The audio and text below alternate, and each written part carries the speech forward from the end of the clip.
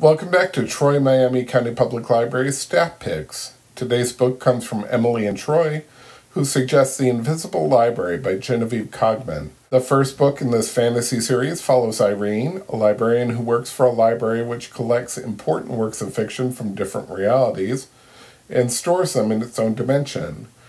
Irene is sent to an alternative London with her new apprentice to retrieve a book specific only to that reality. Unfortunately, when they get there, it has already been stolen. They must find the book while dealing with the unpredictable magic of this reality and keeping the underground factions of London from going to war. This book not only lets you enter a world where the supernatural is possible, but also has an exciting mystery as you follow Irene as she searches for the... It's available as an ebook on Overdrive through Libby.